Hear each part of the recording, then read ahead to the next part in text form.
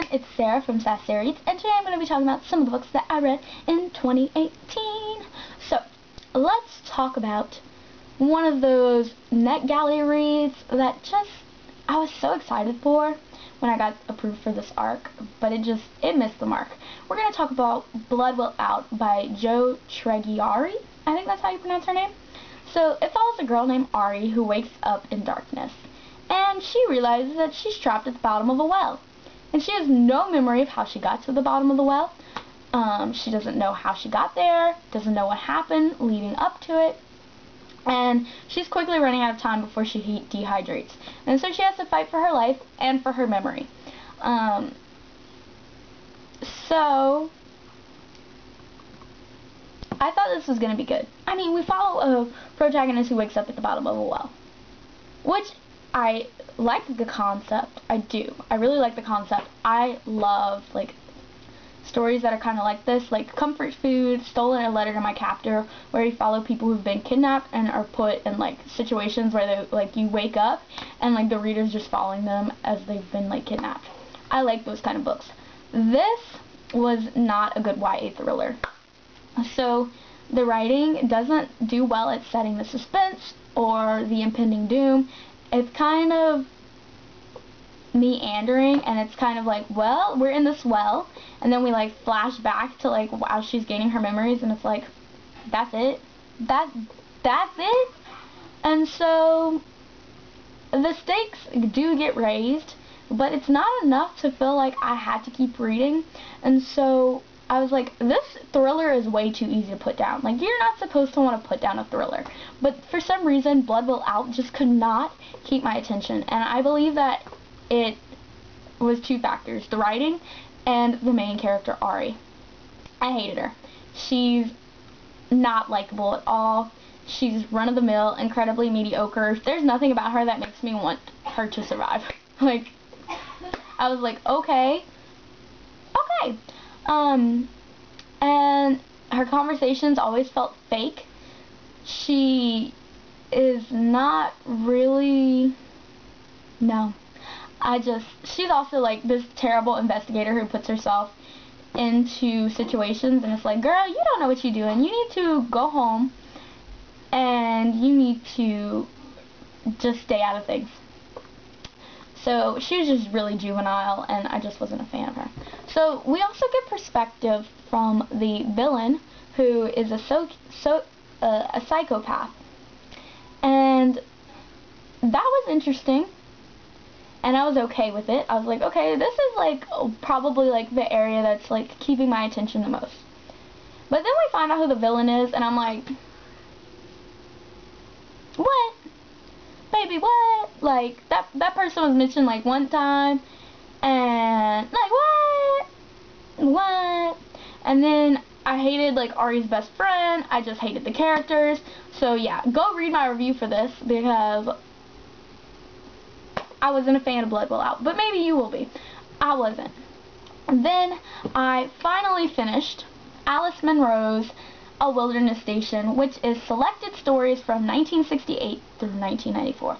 I read this whole collection, guys. I finally finished it. I started this in 2017, and I finished it in July 2nd of 2018. I was like, God bless.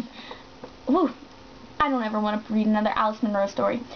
The Alice Munro that's at the end of this is really good. The Alice Munro at the beginning of this is not good at all. So you can definitely see the progression of her as a writer, but man, some of these stories were not good at all. I'm not a fan of Alice Munro, because my biggest problem with her is she writes these stories set in Canada, and we follow these people, and they live these lives that are usually full of something to make you raise your eyebrow. Like, I just can't explain it. Like, they do things that are questionable towards other human beings and then expect not to have any consequences. And I'm like, is this how Alice Munro lives her life? Is she writing about characters who just do things because that's how people are? Or because, like, were just all pointless. And I was like, this book feels pointless. So therefore, Alice Munro is pointless. And so why am I reading her? That's how I felt with all of this. Me being introspective, and I was like, why am I reading this? Well, the books that I had to read for my class that I took in the fall of 2017, I really liked those short stories. And there were a couple that I read on my own that I really enjoyed. Like, there was one called Royal Beatings. I gave that one 5 stars because I really enjoyed that one. But besides that, Alice Munro is not for me. But I don't regret reading her because I was able to reference her in my Brit Lit class, and everyone, and like my professor was like, you know who Alice Munro is? And you're referencing her to this? Oh, that's such a great connection. And I was like, yes, it's a great connection because they both, Catherine Mansfield, she writes a lot like Alice Munro, or more like Alice Munro writes a lot like Catherine Mansfield. So I was like, they like have very similar like writing styles. Not necessarily bad, not enjoyable, but just like meandering through life to the point where you're like kind of like, why am I reading this? Am I getting anything truly out of it? And in some stories you do, but in the majority of them you don't. And I sound really bitter. Kind of am, just because this short story collection was so large. Then I had a redeeming moment. I read The Last Time I Lied by Riley Sager.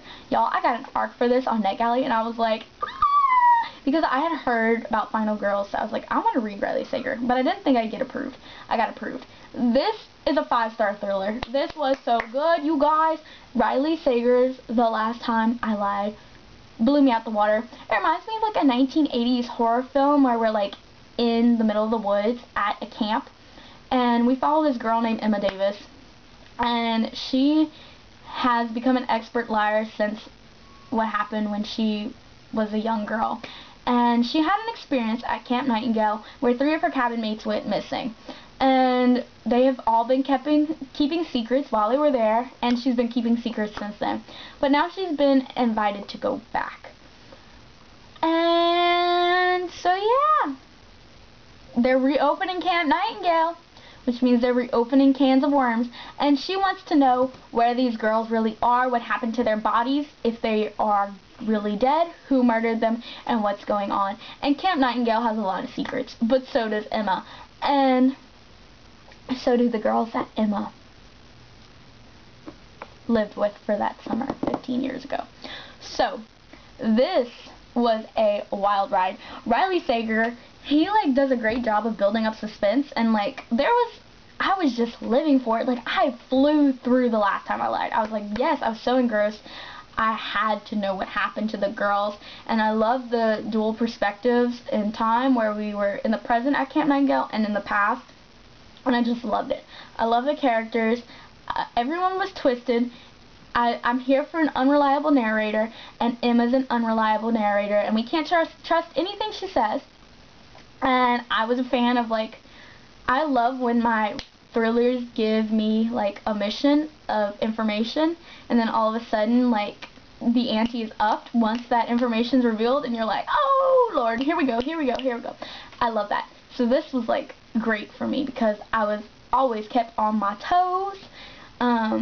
The characters, horrible people, which means great thriller characters. I ate it up. All of them.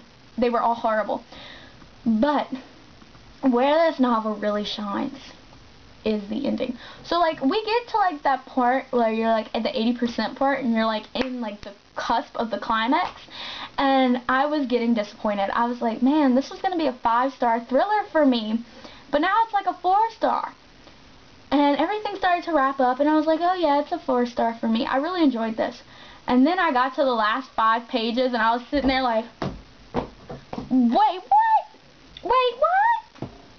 Y'all, this ending took me off guard. It blew my mind. The Last Time I Lied has one of the best endings in a thriller I've come across in a long time. I was shook. I was shaking. I was like, ah.